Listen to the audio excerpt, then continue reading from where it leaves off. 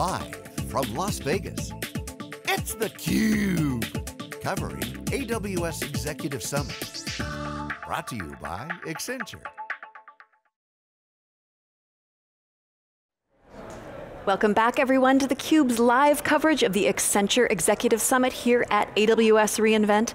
I'm your host, Rebecca Knight. We have two guests for this segment. We have Satya Addagarla, he is the VP Single Family Technology at Fannie Mae. Thanks so much for coming on the show, Satya. Glad to be here. And we have Dave Baldwin, VP Architecture Cloud Engineering at Fannie Mae. Thank you so much for coming on the show, Dave. Thanks for having us. So we're talking today about transforming the mortgage industry through the cloud. Fannie Mae is obviously a foundational part of the US home mortgage industry, and it's been around for a long time, but at a time right now where there is just so much tremendous change going on in the industry, particularly with the emergence of fintech and other push-button mortgage providers. Talk a little bit about the last 3 to 5 years in terms of the changes you've seen to the business. Do you want to start, Satya? Yeah, I will. So when we look at the industry changes, what Fannie Mae does is mostly in the secondary market. So our core business hasn't changed from the point of taking the loan, securitizing, and selling. However, in the mortgage industry, when we talk about the borrower experience and then the lenders, how they have improved the experience across the board, I think it's been a huge shift, right? 3 years ago, the discussion has been always about, hey, can we do it more reliably? Can we do it more faster, right? Those were the conversations, but now the expectations of our lenders and borrowers have significantly increased, right? Now they are talking about user experience. How can we meet our borrower where they are, right? So the lenders have got a lot of expectations on us in terms of how do we fulfill that, right? So that is the first biggest change in the realm of several of these, right? The second one is the data has become the currency now, right? It has significantly improved our posture around finding about their assets, their income, their employment, right? So you guys may have seen a lot of Day One Certainty is a product that we have launched in that realm. So data revolution has been a big change, and then how we are utilizing that to serve mortgage industry, our lenders and the borrowers. Thereby we also reduce the risk within the industry, right? So those two have been huge changes. Then there is a technology revolution in terms of APIs, microservices. How do I plug and play? How do I reduce my cost when I'm locking a borrower to a loan, right? I think these are the things that our lenders have been pushing us on, right? Reduce the cycle from somebody coming to the application to taking a loan, closing the loan, and delivering to Fannie Mae. Shrink the timeline, and in doing it, reduce our costs, right? So these have been like more and more expectations have been really set from the borrower point of view, from the lender point of view on Fannie Mae, and all our innovation, our transformation is all about meeting them and also setting standard for them what is great in this industry. And that's what has been going on in the last 3 to 5 years. Yes, and that you've just laid out a tremendous number of trends and all this disruptive change. When you are trying to meet these new expectations from your lenders and your borrowers, Dave, what are when you're in making this journey from the cloud, how are you thinking about these challenges ahead at a time where user experience is so important, data is currency, and this technology revolution? Well, it's a big change, and and it's a change across sort of people, process, and technology. So if you think about it, what we've done is we've started to create a new operating model, which really is a lot more engaging, and it requires an uptick of skill and really a new way of working, right? We've even gone as far as to introduce lean management, tools and processes. But if you think about it, the people definitely have to change. If you think about it from a process point of view, you're really looking at reimagining the way sort of the mortgage industry works, right? Because there's a lot of demand for it. At the end of the day, the customer expectations, and especially if you go all the way to the borrower, the customer expectations are just very different. They don't understand necessarily why they would have to fill out all this paperwork. right? Don't you already have the information? And to Satya's point about data, that's why it's so important to get that data together, because if we can harness it, right, then we can truly start to reimagine these processes and make it so much easier for a borrower and a lender to work together and eventually work with us.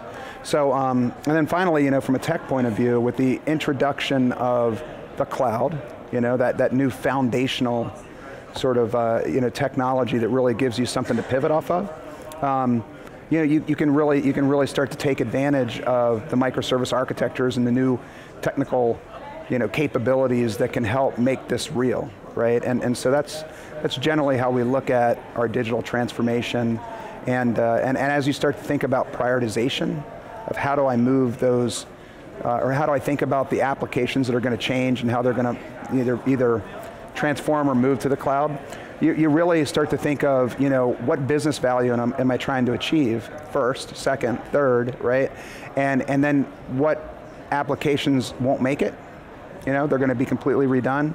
And what applications, frankly, we're going to have to move along with it to manage some of the dependencies we're going to have. So I think one more point I want to add, Rebecca, is that when we look at these B2B businesses, right, they are very tightly integrated, right? Our companies have been integrated when we are exchanging our information, exchanging the responses. In the past, anybody talks about experience, right? It is about, hey, there are technological glitches, but you don't want to impact big. That used to be the norm. Not anymore. I think when we look at now, one of the top customers, right?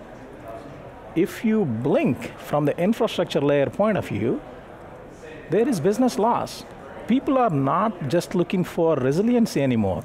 People are looking for fault tolerance, right, especially when it comes to the top tier customers, right? So I think we kind of see the underpinning of cloud and also how we architect our applications to meet that kind of need. It's not just about being resilient anymore. It got to be, you cannot lose a transaction, right? I think those things have been more and more that we are hearing from our customer base, and we feel like the cloud journey is going to be underpinning for these types of expectations from our customers. So how do you work with partners like Accenture and AWS when you embark on this journey and think through your business imperatives and think through your strategy? Yeah, I think when we think about our partnerships, first of all, there are a lot of partners that we have and that we've had for years as we really not only do digital transformation, but you got to run the business too while you're doing this transformation. Right. And so when you think about it, the way Accenture's worked with us is they number one have helped us with a cloud strategy. So that's a very hard thing to do because we think about all the different personalities in your organization and all the people that you have to bring together. What Accenture helped us with is to really level set everyone and get everybody on the same page in terms of where we want to go and how we want to head on this journey. I think the second thing that they helped us with was really the program management. So that's a huge undertaking too, right? And given the fact that it's very different and these are new things that we're doing in our firm, it's good to have that external expertise that's sort of done it with other companies and they can bring that to bear. With AWS, AWS is one of the major providers that we're using to host a lot of our business applications. And if you think about that, we're taking advantage of their technology. We're leveraging some of their ProServe, professional services, to help us get it right and help us sort of not only with the implementation, but in some cases the governance and the control frameworks that a highly regulated organization like ours needs. So. Yeah, and I think if you think about this from the scale point of view, right? Everybody knows there is war for talent, right? We use our partners in terms of how can we scale these things that are new operating models, new technologicals, because there is a change curve in bringing up the entire employee base to that extent. These guys can be catalysts. In addition to that, they can be scale providers, right? I think that's how we kind of use this, whether it is Accenture or AWS. This morning, during Andy Jassy's fireside chat, he talked a lot about the importance of innovation and experimentation and trying different things. What's the experience of innovation at Fannie Mae? How do you innovate with partners, or just thinking about all of the changed expectations? How do you make sure you are trying to solve the right problems? Describe your process, your creative process. So again, I think when we think about this innovation process and how it evolved in Fannie Mae, right? 3 years ago, it is about, hey, how do we get our employee base to think about the possibilities, right? And we ran a bunch of hackathons, innovation days, so that you get excitement from the teams. But in the last 1.5 years, it's more about innovation that can reap benefits, right? So we call it as focused innovation, right? We have a clear-cut enterprise innovation team, and they run some of these innovation days and whatever have you within the firm, so that you get the ideas, right? And we have a process called pitch. So all these ideas feed into, lack of a better term, a funnel, where we have this enterprise innovation groups actually scan through the ideas and then kind of identify what things we can use and where we want to put our innovation investments, right? So there is a set of funnel requirements and gates we go through to identify, hey, this is where we want to do. And how we do is that Fannie Mae is a lot more design thinking shop, right? So customer is at the center of everything. So anything we do, we will have some sort of research first, right, with the customers, and then how that might push the needle such that it can reach different boundaries through innovation, right?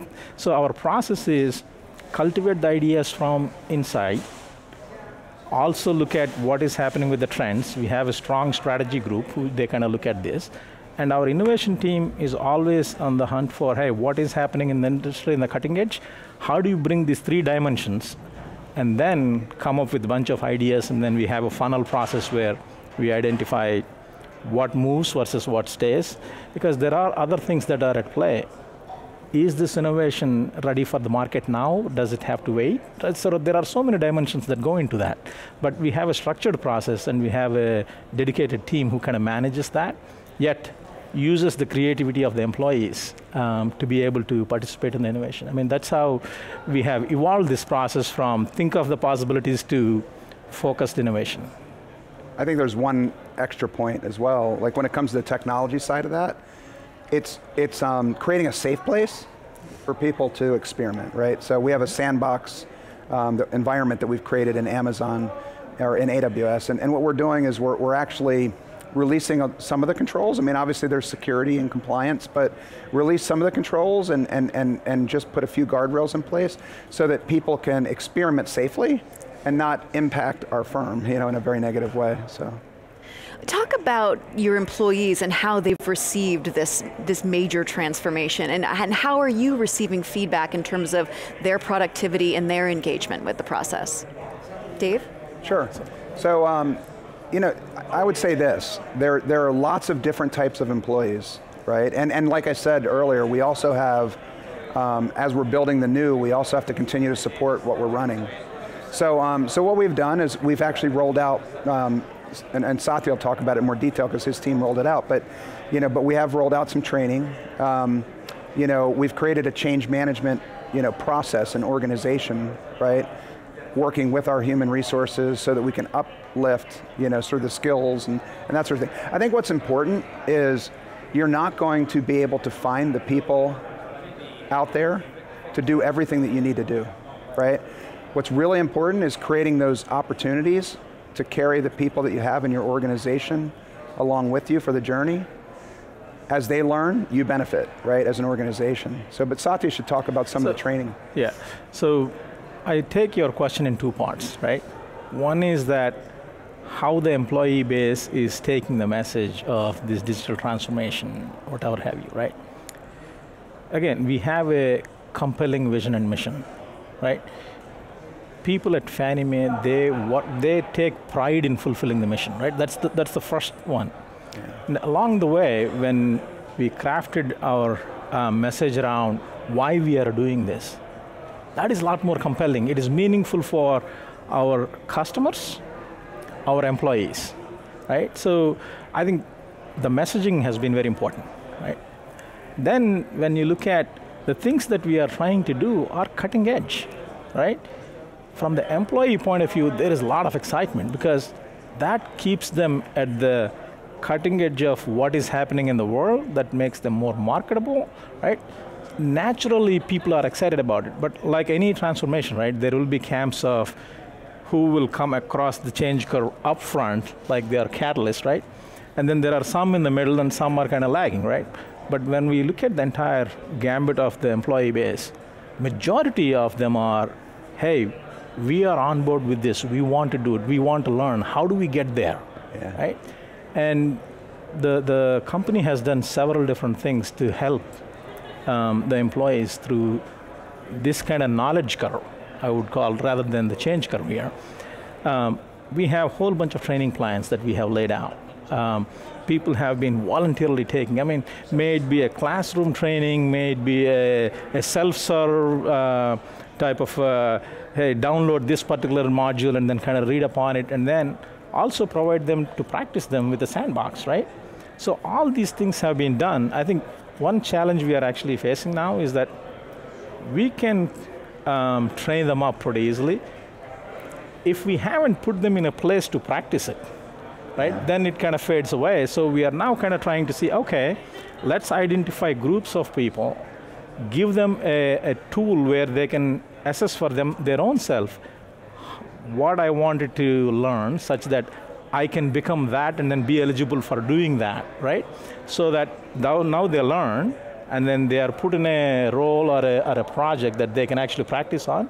So we are in that posture of that right now. So I think, but the employee base is very excited about this. Yeah.